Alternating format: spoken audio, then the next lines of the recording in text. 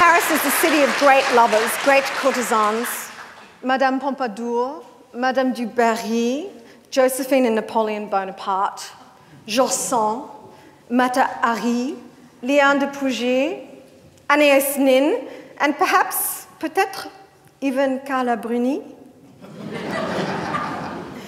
In Paris, the sins of the flesh are celebrated, indeed necessary.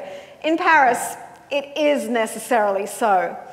Now, Janet Flanner, Parisian correspondent for the New Yorker magazine, wrote this about African-American entertainer Josephine Baker and the incredible impact she created in Paris in the 20s.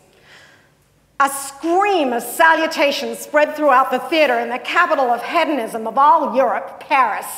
Within a half hour of final curtain on opening night, the news and meaning of Josephine Baker's arrival had spread by the grapevine up to the cafes on the Champs-Élysées. She made her entry nude, except for a pink flamingo feather between her limbs. She was being carried upside down and doing the split on the shoulders of a black giant.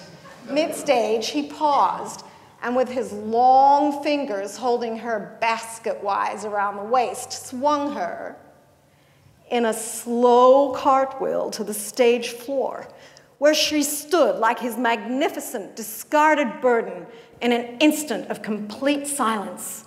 She was an unforgettable female ebony statue that proved to the world for the first time that black was beautiful.